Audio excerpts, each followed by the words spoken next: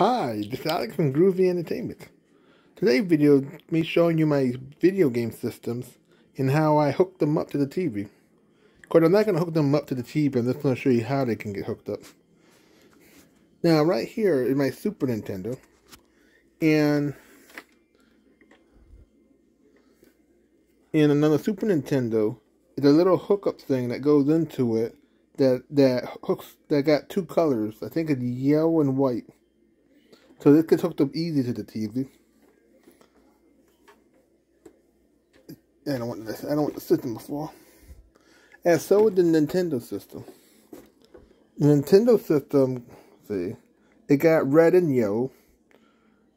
And I can hook it up the old-fashioned way too. With the cord that goes straight into the TV. But the color is easier for me because I don't have to disconnect my VCR player to hook up my Nintendo system. And the Atari 2600, the Sega Genesis got the same thing as the Super Nintendo. It comes with three colors: red, white, and yellow. And the Sega Master System, I had to hook it up to my VCR player because I don't come with colors. It comes with,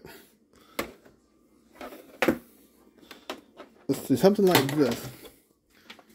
This is how the Atari get hooked up, and the Sega Master System, and the Nintendo system get hooked up like this too if I want to. The PlayStation 2 get hooked up by color, the red, white, and yellow, or by the straight into the TV hooked up. And you might see me play some of the PlayStation 2. I got a lot of fighting games on it. And this is a 2600. Now this comes with the cord because the cord don't come out.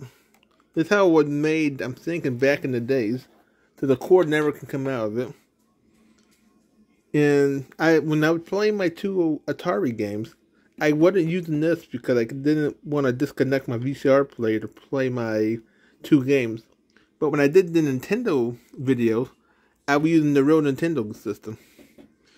And most anything I play, I probably using the real systems, except for the Sega Master System and the Atari 2600. And all these systems, I kind of had when I was a kid, in a sense. Because the only thing this is the one I got for Christmas back in 2003, is my PlayStation 2.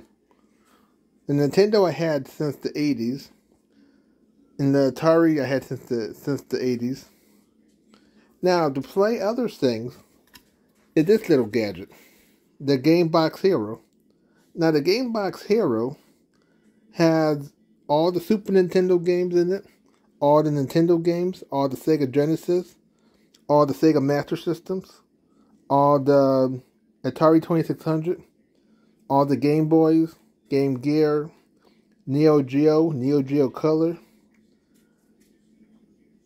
PlayStation 1, all the games for that, all the computer games that used to be on computers only, and almost all the arcade games.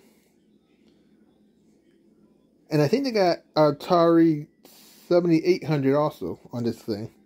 So this thing got over 50,000 games or more. And I use this only when I have to play the Atari, the Sega Master System, and some other games that have to be hooked to the TV straight. And you might see me play some arcade games on here too. So when I was playing my Atari game, I was using the Game Box Hero. But when I was doing Super Mario Bros. The first time, I was using this system. But the motion control didn't work that good. So the second video you saw me do, I used my real Nintendo system. And I did a lot better. I know a lot of you always ask, how do I play my video game systems? And how many do I got? So I got, let's see, 1, 2, 3, 4, 5, I got 6 systems. And they all work. And one of these days I'll show you all the video games I got for these systems also. So this is just a short video kind of. So please like, subscribe, share, and comment, and have a groovy day. We'll have another video coming out real soon.